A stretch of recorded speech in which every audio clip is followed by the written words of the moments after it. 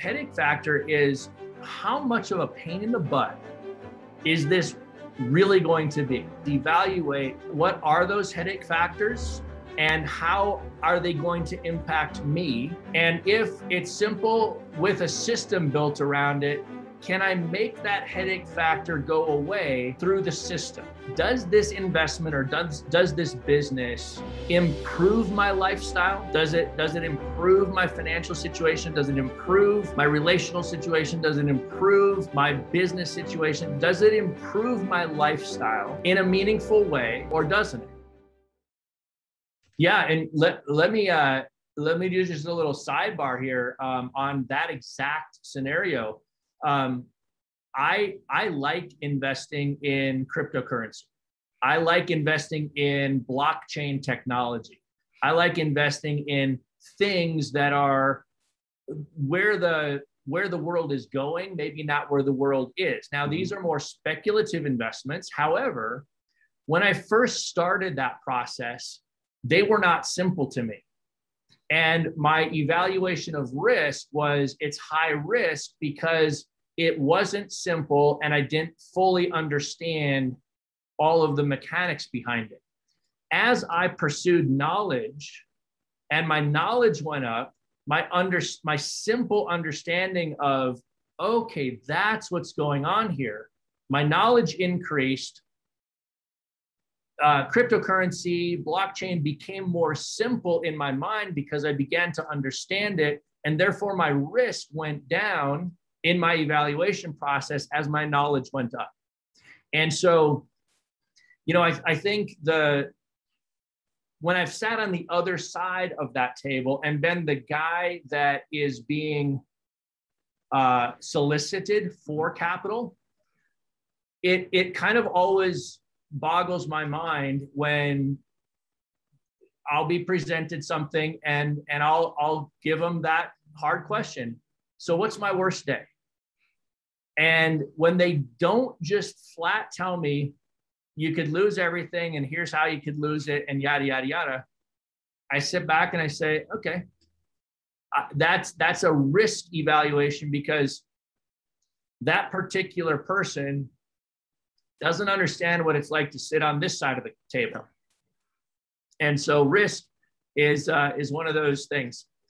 I bought the company FreedomSoft. And when I bought FreedomSoft, now this was 6 years ago, but when I bought it, I was already known in the industry. And this company, FreedomSoft, the brand was known in the industry. And so one of my risk evaluating elements was, if I buy this company that's known and I'm known in the same industry and I screw it up, like I just go run this thing into the ground and I just do something stupid or whatever happens, I evaluated a personal, a personal position in the industry risk. What would you call that? Like, just, I didn't want to fail in front of the industry. And so I evaluated that risk. Yeah. That's a big part of that financial risk for sure. If something runs in the ground or just market conditions don't allow you to make the best of it. Also there's reputational risk. You were well known in the industry, right? Yeah. Yeah. That was the word I was looking for there a second ago, reputational risk, right? Because I could figure out the financial risk side of it. Okay. I could lose all my money. But the reputational risk, if I lost all my money, ran it into the ground, failed, and then the reputational risk, okay, what's my worst day there? How would I regain that and maintain relevance? Yes. And at the end of the day, I evaluated that I was comfortable enough with the business. I was comfortable enough with my knowledge of the business. I was comfortable enough with the simple system scale margin cash flow analysis of the business that I was willing to take the financial and reputational risk of me screwing it all up, which was a fun thing to be. It's a fun place to be when you can start to evaluate investments from a lens that says, okay, it just kind of builds on itself. Yeah. Yeah. No, The seventh thing on my list then, David, is headache factor. And that one's pretty self-explanatory, but I also don't think that everybody does a good job of evaluating headache factor. And headache factor is how much of a pain in the butt is this really going to be, right? Passive income. Everybody wants passive income. Well, guess what? Passive income still requires somebody to manage the manager, somebody to manage the financial book, somebody to manage the tax return, somebody to manage the, like there's management that still happens. And depending on how much of a limited or general partner you might be in a particular investment asset, there are different levels of that headache factor and management that you have to step up to. And they always happen at the most inopportune times, right? You know, right when you are about to go on vacation, something happens and now you're driving to the airport, getting through security, sitting to board your plane, and you're dealing with something that you don't want to be dealing with. And so what I've tried to learn to do is evaluate what are those headache factors and how are they going to impact me? And if it's simple with a system built around it, can I make that headache factor go away through the system? Can somebody else, who, not how, right? Can somebody else take care of that headache factor for me? So there might be the risk of headache factor, but if I can build a system around it that somebody else can deal with the headache factor as part of their job, now my evaluation of the headache factor potential gets a green check, even though there are things that certainly could go wrong. Yeah, no, that's very well said. And you're right. I think not enough people put enough time into that headache factor. Either they don't see what may be there in terms of headache factor, which, as you said, there's always going to be some. But how can you set the systems and protocols to have somebody else deal with either automation or people involved with automation to solve those, so it's not on you? You know, that's beautiful. Yep. And finally is lifestyle. And that doesn't necessarily mean that it has to be a quote unquote lifestyle business. But what it means is, does this investment or does this business improve my lifestyle? Does it improve my financial situation? Does it improve my relational situation? Does it improve my business situation? Does it improve my lifestyle in a meaningful way, or doesn't it?